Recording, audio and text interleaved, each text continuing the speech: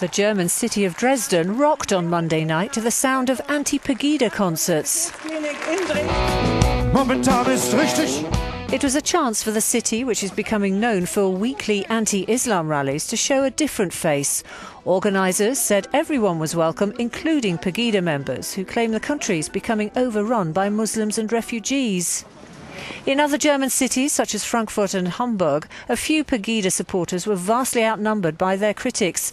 Much of Germany's become shocked by the recent surge in intolerance and accused the PEGIDA movement of having links with the far right. It's something PEGIDA supporters deny. Our reporter in Hamburg says, in Jungfernstieg Street, in the centre of Hamburg, between 150 and 200 anti-PEGIDA protesters have gathered here. They're calling themselves PEGIDA, in contrast with the anti-Islamization movement. Euronews, Hamburg.